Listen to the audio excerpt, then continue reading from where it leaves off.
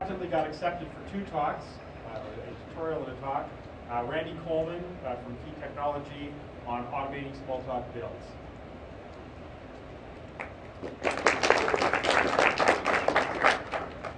Hello, can everybody hear me in the back all right? I'll try to use the microphone and I might move away from it a little bit here. Automating builds is kind of one of my hobby horses, so I talk about it a lot, and my coworkers can testify that I talk about it a lot. We've been doing automated builds since probably within the first year after I got to Key. We just kind of started automating things, and so this is just kind of half how-to, half experience report on how we automate our Smalltalk builds. I'll give you a little outline of the talk here. I'll do a little bit of introduction. I'll run through a quick example. Talk a little bit about what cruise control is and how we do Smalltalk builds with it, and some references, and then time for questions and answers at the end.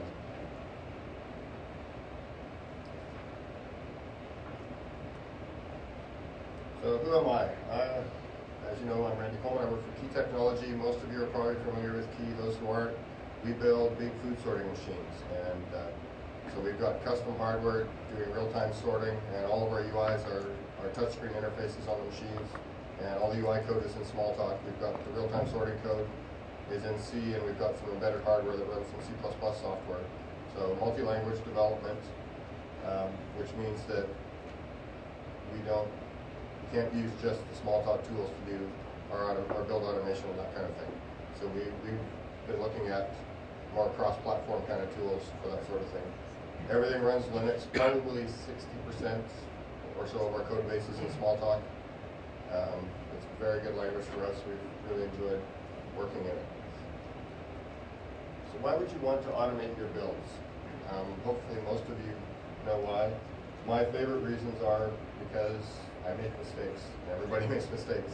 And it seems to be the time you make the most mistakes is when you're under pressure to get a release out. And if you've got a build with a lot of manual steps in it, you're going to screw it up at just the wrong time. And so the more you can automate, the better off you are. Because if all you got to do is push a button and you get a reliable release out the other end, your life is much easier. You don't get the late night phone calls and that kind of thing. It's very nice. A few other.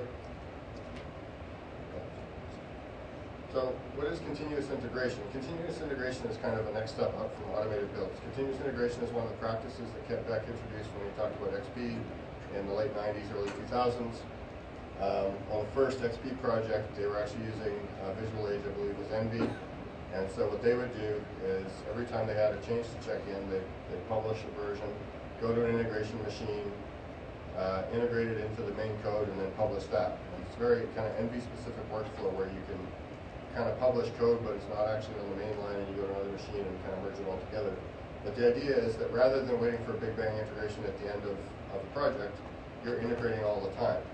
That kind of philosophy there is something that's painful and hard to do and causes you grief, then do it a lot more often because A, you get better at it, and B, you streamline it so you don't have so many problems. And with integration especially, the less you have to integrate, the better off you are. It's easier. So you do integration all the time, continuously. That Envy-specific workflow, when people were starting to learn about XP, didn't really translate to the kind of more conventional version control tools like Subversion, CVS, those kind of tools. Branching and merging is a real pain. So, doing a publish from your workspace and then integrating on another machine was kind of tedious. And so people started inventing tools for doing this, where you check in your changes and you have a tool that sees the changes, does the build, tells you about it. So I'll abbreviate continuous integration CI here. Why would you want to use a CI tool? Well, one thing is it's automatic. You don't have to do anything. You check in your changes and you automatically get a build up the other end. It's always running, so you don't forget to do something. It's kind of the first step in making sure that your software runs somewhere other than the developer's box. Typically with the CI tool, you've got a build server running somewhere, and kind of the most common mistake people make is, I forgot to check that file into version control, or I forgot to check that package into version control in Smalltalk. And so having this build running on another machine means that you catch those mistakes real quick. And again, it eliminates yet another manual step. You don't have to do this manual integration process on another machine. There are people that argue that you shouldn't use continuous integration tools. The most vocal I know of is a guy by the name of Jim Shore. Very smart guy, very nice guy, but his kind of philosophy is if you use one of these tools, I mean, you're checking in your code, and you might check in broken code, and if you don't know it's broken yet because the build hasn't run yet, then somebody else might check out that code and have some code that's not working. That's a valid complaint. For me, the benefits kind of outweigh that. Another one is that it lets you ignore the case when your builds are getting slower. You kind of ignore that because it's running kind of asynchronously. You're not noticing how slow your builds are getting really. Whereas if you have to manually do the integration, run all your tests, you realize, hey, this is taking too long. I'm wasting too much time. We need to speed this up. And so you kind of, that feedback is muted a little bit. And another reason why he says not to use these kind of tools is because if the whole team isn't on board with having this kind of automated build thing, the tool can be used to kind of bludgeon your teammates into submission, which sometimes is kind of a nice thing to do, but really it doesn't team work very well, so probably not a good idea. So we have chosen to use a continuous integration tool in our shop. Like I said, we have multiple languages, and the way we have our build set up is that we can check in any change to any part of our code, whether it's C, C++, bash script, expect script, graphics, Smalltalk code, anything. And within, depending on how long the various builds take, we've got some builds that run on our hardware and they're a little bit slow. We get basically an ISO image out the other end that we can burn on a CD and take up to our shop and put on a machine that's shipping. It's kind of, we don't have a one-button build everything. We have kind of, I like to picture it as feeder streams feeding into the main river, and at the other end, when you hit the ocean, you've got this ISO image that you can ship. And if all your tests are passing and you've got a complete set of tests, you have what Scrum likes to call potentially shippable software at the end of every check-in, essentially. And so we've kind of built up our automation over time. This isn't something you just start a project and get it all done within a week or two. You kind of learn what you need and build it up over time. And so in the last, it's been 6 years probably since we started doing this, we've got a fairly sophisticated system now. In fact, one of the people that we just hired about 6 months ago says that one of the reasons he joined us was because of our build system. He just thought it was really cool. So we're pretty proud of it, maybe overly so, but we're pretty proud of it. So let me just run through a little example of what cruise control does. On this machine, I've downloaded the cruise control binary release, which is available. I'll give you URLs for everything at the end. And installed that. I made one little patch to something that I'll explain when I get to it. But otherwise, it's basically out of the box. I've got a little mail server running on my machine so I can get build notification emails locally. I want to thank Boris Popov, who's not here, for suggesting Argo Soft Mail Server. Works great for this. And that's basically what I've got running here. I've got Ant installed. We started using Ant for our build scripts early on because it was one of the things that cruise control supported. Now it's got a lot more support. But we've been using it for 6 years, so we kind of started early with it. You can use other things to do your builds with. We have to use Ant scripts, so I've got that installed on here. So what I'm going to do here is I'm going to go to VisualWorks, and like Alan said, I was doing 2 presentations here. I kind of submitted 2 because I want to make sure I had one accepted, and he did both. So what I've done is I've kind of merged my presentations a little bit. What I did is I got cruise control running on this machine, and then as I was developing my other presentation, I'd check in my changes and get automated builds out of it. And so what I've got set up here is some unpublished code that's ready to, it's passing the test locally, and I'm ready to commit it and get a build out of it. So I'm going to do that, show off another little tool that we've got called Select Unpublished Changes. Automatically selects all the packages that have unpublished changes, and then you can just publish them. We don't use bundles. I don't want to get into that debate here today. So I think what I did here, those of you who were in my fit tutorial yesterday will know what this means. So I'm just going to put a little comment on these and publish them.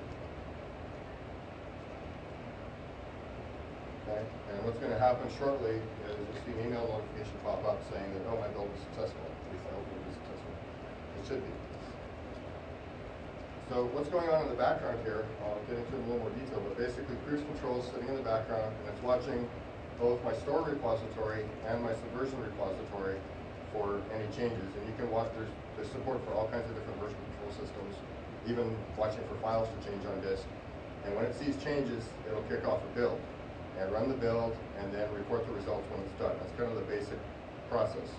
And that's how it works. So we'll just see how this is going here. Yeah, there's a thing called a quiet period where, you know, if you're publishing and it sees a change within a certain window, it's thinking, oh, he's still publishing, I better wait until he's done. So it's just waiting for a second, and it's going to start up in a second to start building here. And we can kind of watch the log. This log is very verbose. There we go. So now it's kicking off our build. You can kind of see the windows popping up as it's going. I'm not doing a headless build here. So. And I'll talk about all the steps we do to build Smalltalk code here. I've actually, in here, I've also got builds for basically creating a base development image so that every time I change kind of the core set of tools that I use, I get a new base development image and I can make a new working image from if I want to. I've got another one for, that's got lots of stuff in it. I've got another one for building up a story image that I use for some of the cruise control stuff. Yeah, my bill's going to fail before I start something. So now if I go to my mail program and check my mail, I got a bill. And I actually had an exception in here because it was trying to talk to the server that I didn't have running to run a certain set of tests. All my unit tests passed, and I've actually got it set up so that I've got it running fitness acceptance tests in the background. And I told it not to fail the build if those fail. I don't really want to do that normally, but in this case I did. So it didn't actually fail the build because all my unit tests passed. And this is telling me that. So I get this email from Cruise Control saying, hey, I built this thing, here's the errors that you got, and here's your test results, and here's what actually changed in the build, so you can kind of get a history of what happened. And we actually archive these emails, and we've got history going back for years and years, so we can see, when did I do that? And we search your mail and find it. It's kind of nice. There's more tools that Cruise Control provides as well. The one minor patch I made to the distributed Cruise Control is I modified the style sheet that generates this email so that I get a version number in here, because normally that's not there. Screen resolution is the greatest here. And that's just a little bit, so you can actually see this stuff. So down here at the bottom, I just made one minor little tweak to the style sheet. I need to actually submit that back as a patch to Cruise Control so that it's in the base. Okay, so that's essentially how it works. There's more tools to it than that as well. Okay, so that was my example. So what is Cruise Control? Cruise Control was released open source by ThoughtWorks back in 2001, so it's been around for a while. It's been a fairly long-lived open source project. It's written in Java. It's kind of Java-centric in some ways, but it's really kind of expanded beyond those roots lately. There are versions of it for .NET and Ruby as well. Those came along long after we started using it, so we kind of, inertia has set in and we kind of stick with what we know, and it works. I mean, it's working for us, so there's no reason to change. It's got a very pluggable architecture, so all the different steps of the build process I talked about are all pluggable. You can do those steps in different ways, and Cruise Control really just provides the tools and the framework for that, and it doesn't really specify how you need to do things. There's kind of three main components to it. The first is the build loop that I've talked about, and I'll talk about in a little more detail in a minute. There's a JSP-based reporting application that I will also show you. Actually, I'll show you that right now. Got it. So this is actually the JSP-based reporting application. It shows you all the projects I've got on here. This bottom one, Connect 4, is actually the one that comes out of the box. It's binary distribution. It's kind of an example project, so you can see how to set up a cruise control project and what it looks like. I just left it in there. But these top four are all ones that I've done. This freedom account thing is my example for the fit tutorial. And like I said, these are all little image builder type scripts that I've got. By the way, thank you, Art, for posting those scripts a little while ago, because those have been really handy for this. He posted some scripts on his blog for automatically building up images, and we use them for a bunch of stuff. We've adapted them some. And I've been told that James actually wrote those originally, so I've gone over them very carefully to make sure that there's no James reflecting there. They work as well as my code. That's why I've gone over They them have very just carefully. they have just as many unit tests? Yes. They all Okay. pass. So I can go into any one of my projects here, like my Freedom Account one, and I can see a list of all the builds that have happened, and you can see none of them have failed. There's a bunch of tabs up here. This, you'll notice, looks a lot like the build email. and it's actually generated from the same XSL. But I can get more details about my tests. Here's all the tests that ran. And notice I had the S-Unit 2 tests in there, so they also ran as part of the build. It runs every test in the image. I'll talk about that in a little more detail. You can look at the raw log file if you want to. It has some metrics. We don't use that much, but they're there. So you can see that all my builds have passed in this project. If I switch to another one, I actually did have a failure at some point. Not that one. One of them failed. There. Here you can see I didn't get a build label, so that's actually a failed build. And that's actually because I had a syntax error in my build file in that particular case. But it'll fail to build if your tests fail and that sort of thing as well. And there's a few other tabs here, but you can check between projects. And basically, this will show you the history of all your projects. There's a newer kind of reporting application that they've put into Cruise Control recently. I'm kind of torn on whether I like it or not, but it's called the dashboard. And so what it just kind of shows you is all the builds you've got defined. You can wave over them and get tilted. You can click on one, or you can actually go look at your builds, see when they passed, whether it was recently or a while ago. You can dive into details on any particular build, on the Freedom Account one, for example. And you can see, here was the modifications in there. I can click on this. Oh, okay, so there's my commit comment, so I know what changed. And there's my build log, I can download and look at that. There's my test, and look at that. So it's kind of the same information in a slightly prettier format. I'm not sure this is as usable as the other one in some ways, and other ways I like it better. So you kind of pick and choose which one you like. You can get them both running with Cruise Control. And so you get this basically intranet-based, web-based build status that you can go and look at, as well as the emails you get. So those are kind of the three main parts of Cruise Control. Obviously, the interesting one is the build loop, but you kind of want to see what happens with your builds. Initially, when we started using Cruise Control for our non-Smalltalk code, and Travis Griggs, who worked with us at the time, wanted the same thing for the Smalltalk code, so he built kind of all his own. And it was pretty good. It worked well. He figured out all the hard parts for me, which was nice, and got it working. But it didn't have some of this recording stuff that we were kind of getting used to having. And so I ended up changing what he had done to make it work with Cruise Control. So let's talk a little bit more about how the build loop works. So like I said, it's going to check for relevant changes, and there's all sorts of plugins for all sorts of different version control systems. And now including Store. In the latest release of Cruise Control, I actually submitted a patch to make this work with Store.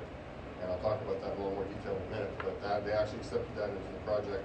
And the last release, 2.7.2, actually has that in there. So you download Cruise Control 2.7.2 and you've got support for Store in there, which I think is kind of cool.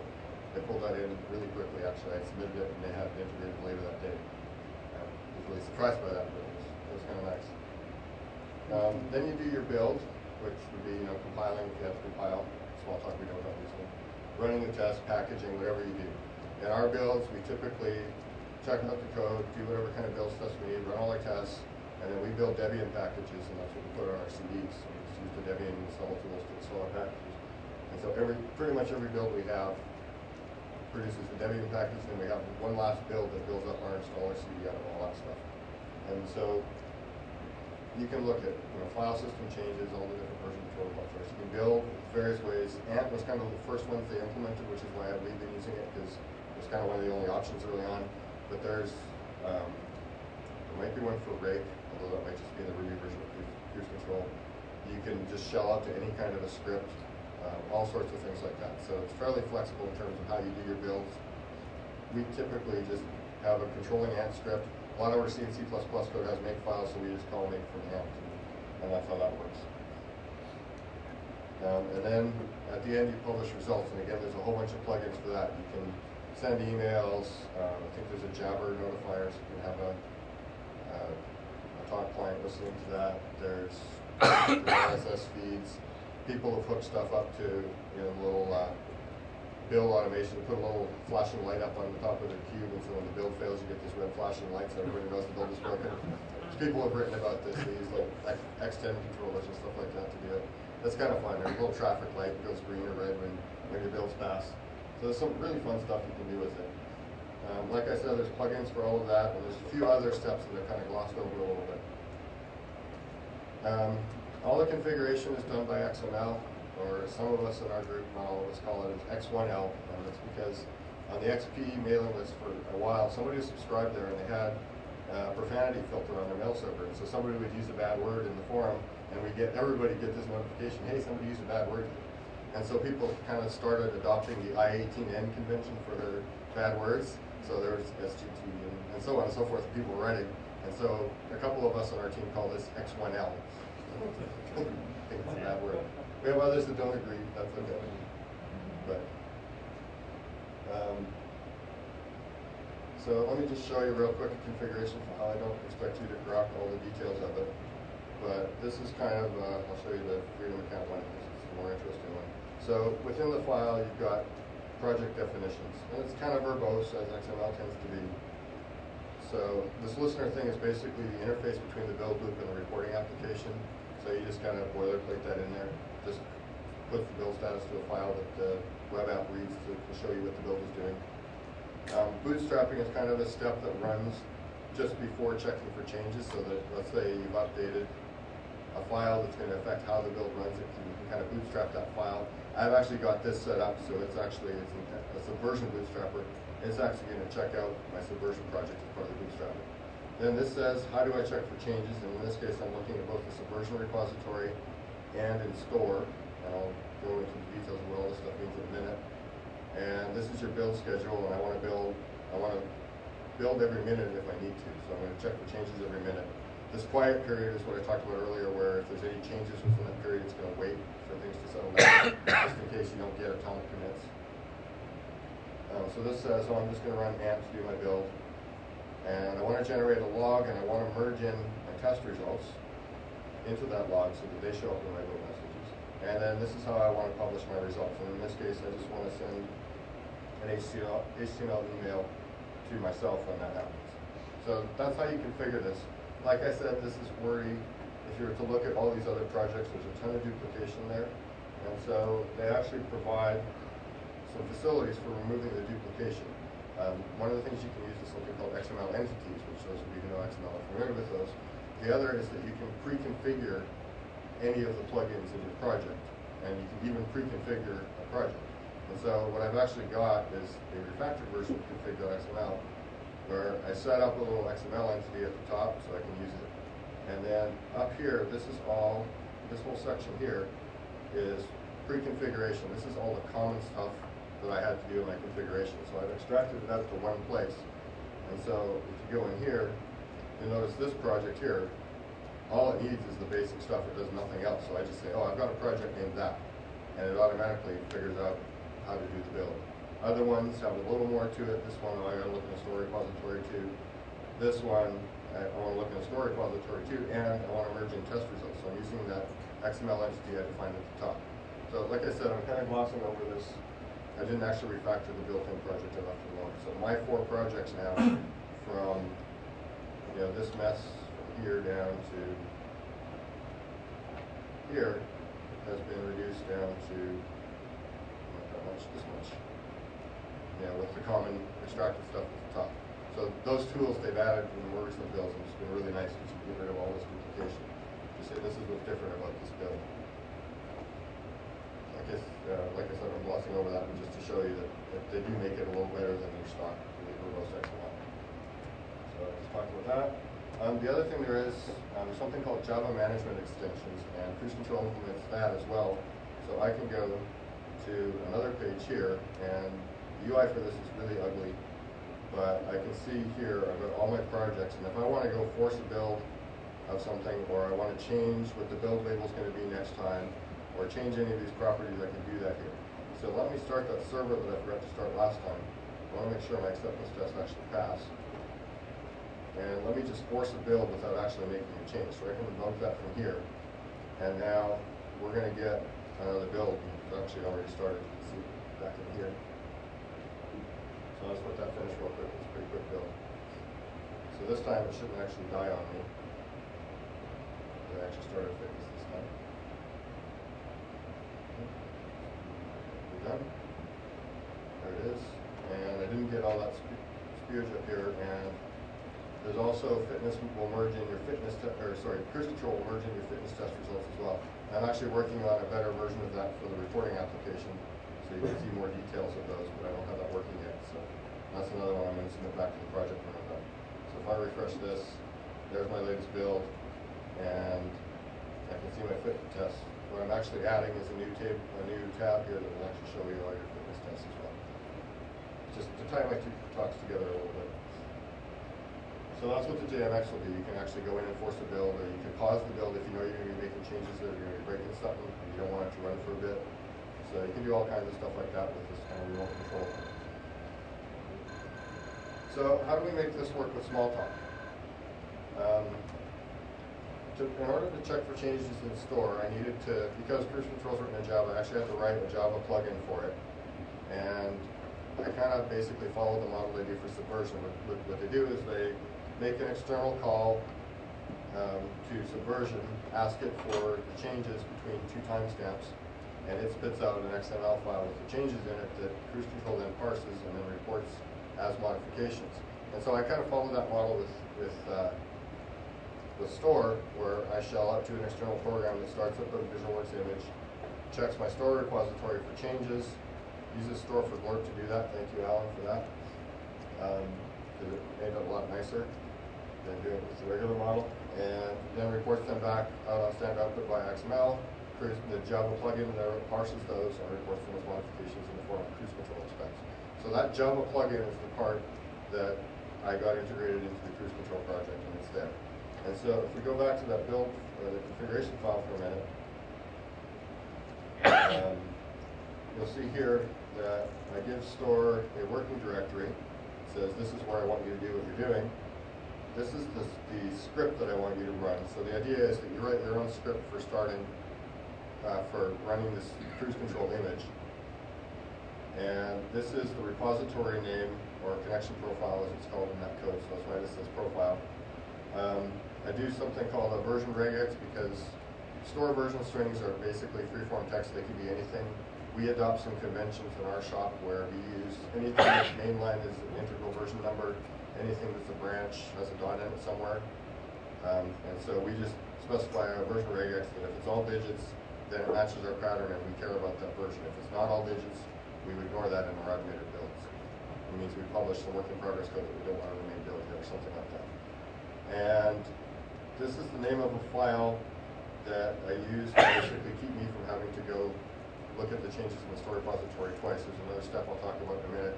So when cruise control runs, and it basically finds all the packages that I want to check and spits out a list of all the latest package version that matches my criteria.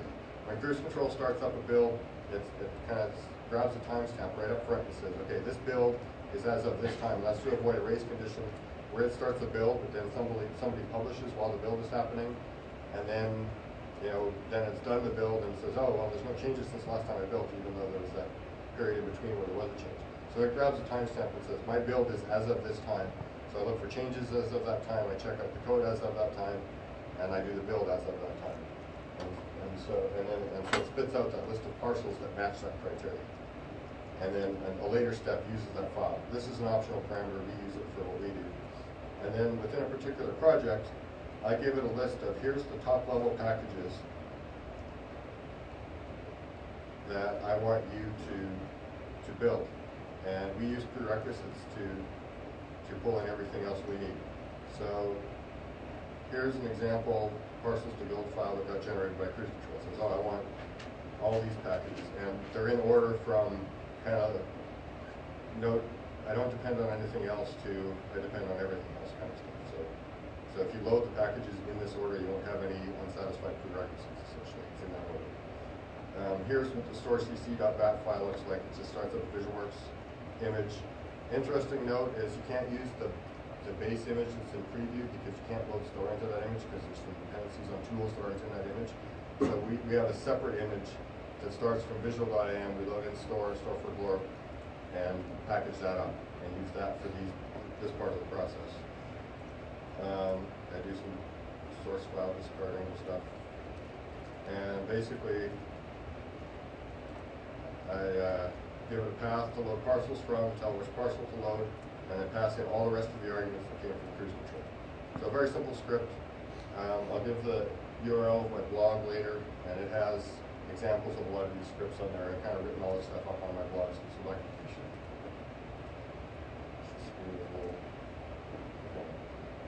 Okay, so that's how that part of the process works.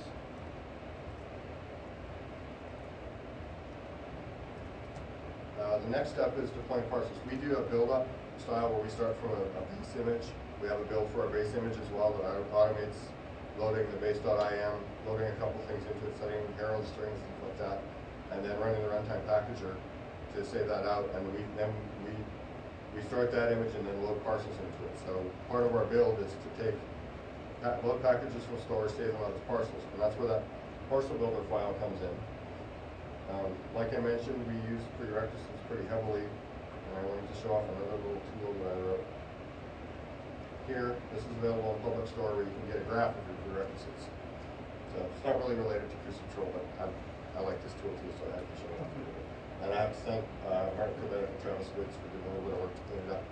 Martin did something where I had it was always a horizontal orientation, and Martin made it so that it was smart about whether to choose a horizontal or vertical orientation. It was kind of nice.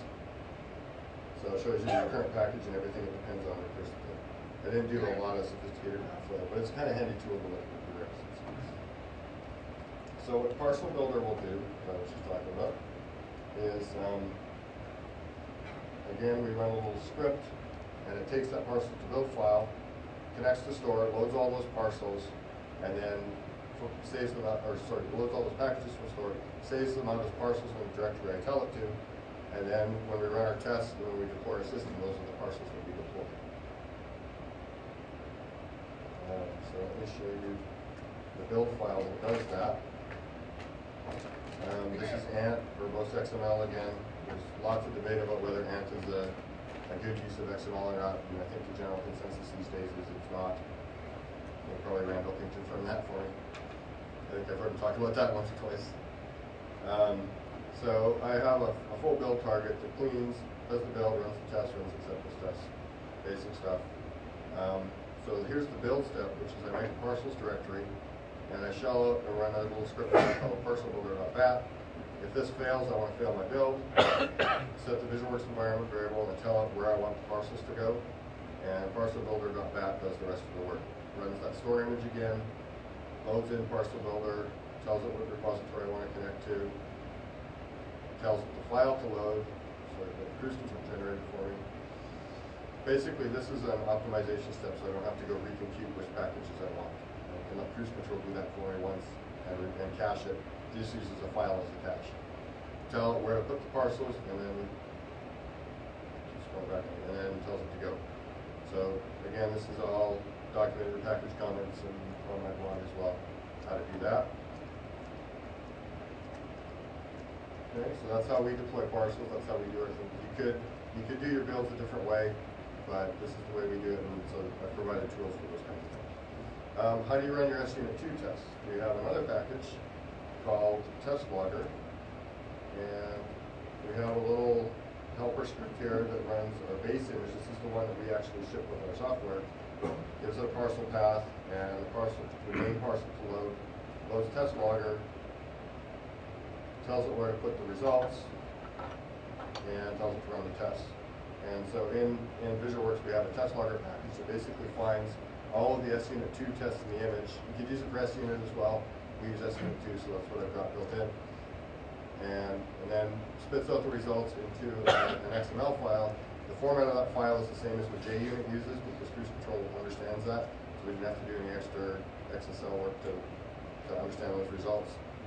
And then you get that merged into your build results, and you can see all the details of your unit tests that ran.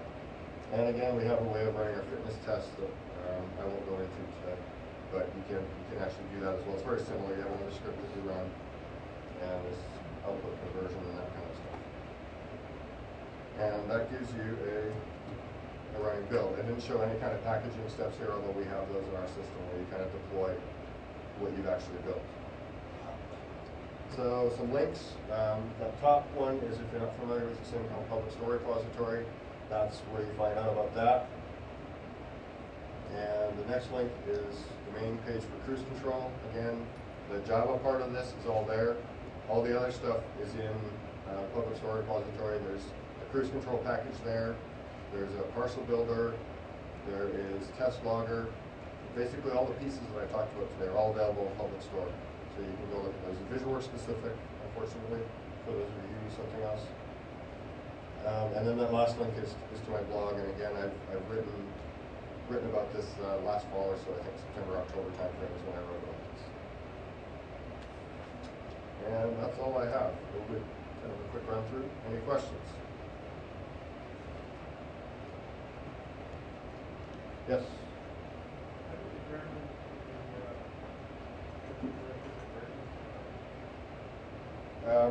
We always load the latest one that matches our version regex. Can't remember. I believe that if you have specific version requirements, it will respect those, but I don't remember if it does that or not. We don't typically do that. We just say, you know, this package needs that package, and we assume that the latest one's going to work. We try to keep basically our head of our repository to be what we want to work with, so-called head in other words. So that's how we do it. Peter. Yeah, does it do stripping as well? If you make your automated build do stripping, you can. The one build we have to build up our base deployment image does a little bit of that, but it's a base image already, so there's not much to strip. You can, if you can, actually in 7.6 it's easier to run the runtime packager in an automated fashion, and we do that now. So basically, you can make your build do whatever you want to do, whatever it needs to do for your system. You can do that. Any other question here? Yes. It wasn't clear to me which parts exactly were your cruise control specifically, which were your optimizations. So forgive me, this is a stupid question, but you had load the most recent version based on your version system, but could that be easily changed to, let's say, blessing level, for instance? Yeah, actually I didn't show that there is an option for setting kind of the minimum blessing level that you want to use. It defaults to development, so I didn't actually put that in my XML file, but it is there. You can change your version regex if you have a naming convention that you want to follow. For example, for a while we were tracking both 7.5 and 7.6.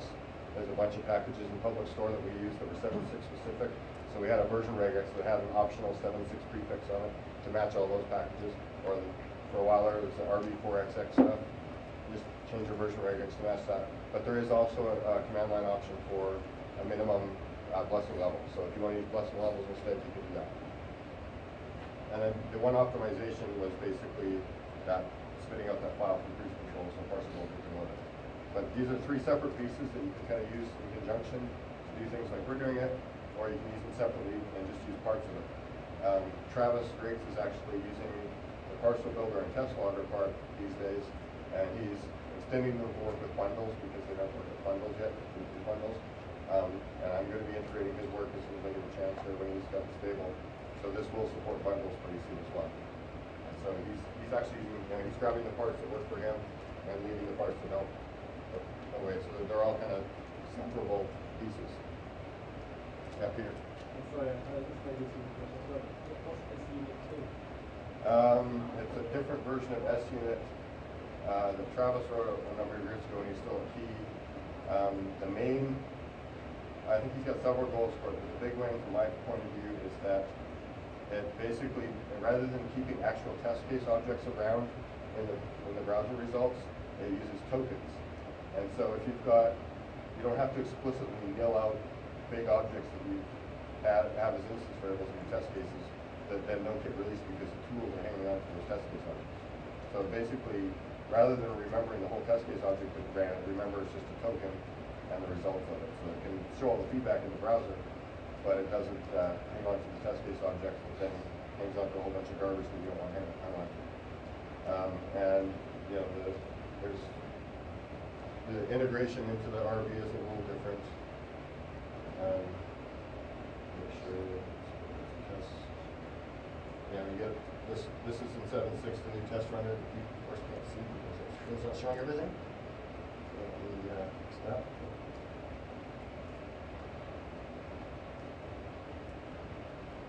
So the little test runner down here is part of SUnit tools. And I've actually got a little extension that I showed off yesterday a little bit that when I make a change and save it, it automatically runs my test one. That's also in public store. I did it as a kind of an experiment to see how it felt to have my tests automatically run. People talked about it on some of the XP lists, TDD lists, about every time you make a change, have it run your test automatically. And I actually find I like it a lot more than I thought I would. I thought it would get really annoying, and it's actually kind of cool. But that's all SUnit 2 stuff. It's very similar to SUnit. So people are working on a bridge between the two, so where SUnit 2 is incompatible. There's some menu options for switching back and forth, so I can go click an SUnit 2 test tab case. And if I had SUnit loaded, I could actually convert this to an SUnit test case instead. Switch back and forth very easily. So that's what that is. Any other questions? Yes. First, the sanity check. I'm assuming cruise control has a clear case. Yes, there is clear case. And also as part of the work process, you have running the tests afterwards, like a verification. There's no one else is available for that, verification steps. Whatever you want to do. I mean, it's wide open, it's so pluggable. You can make anything you want be part of your build. Like that build XML file I showed is just what we happen to write in hand. And you can do anything you want. We've got ones that we run tests on our real hardware and report the results. We have a set of fit tests that run against the real hardware, check tests on command shells, and the sky's pretty much the limit. These are all plugins that are available on the social? Not always. I mean, anything you do as part of your build is pretty much up to you to script it yourself. But cruise control has plugins for calling different kinds of build things like ant and make and any kind of executable and that kind of thing. So actually doing the work that's your responsibility. If you want to report some extra results that don't kind of fit the built-in stuff, you can go add stuff to the XSL style sheets and that to get that information in your builds. There is some documentation about that on cruise control. So that's a little less out of the box stuff. Can kind of get the reporting out of there. In fact, that's what I'm doing to get fitness results showing better is doing some XSL stuff. I haven't done before, so it's kind of fun.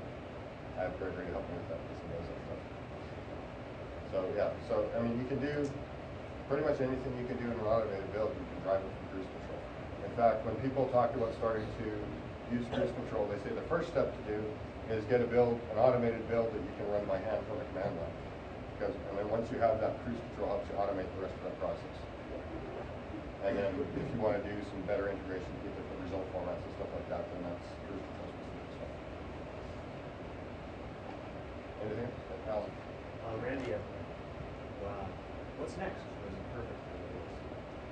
The bundle support is the big missing thing for a lot of people, which Travis is taking care of for me, so I don't have to.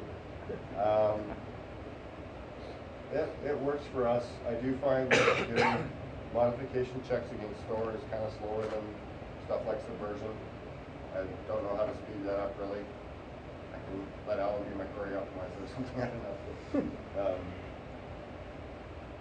It's kind of working for us. If we plan on missing stuff, we'll add it. If somebody else wants something added and doesn't know how to do it themselves, I'm more than willing to help and walk people through that.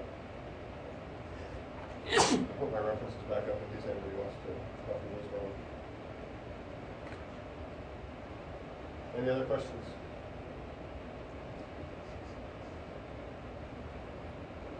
Okay, thank you.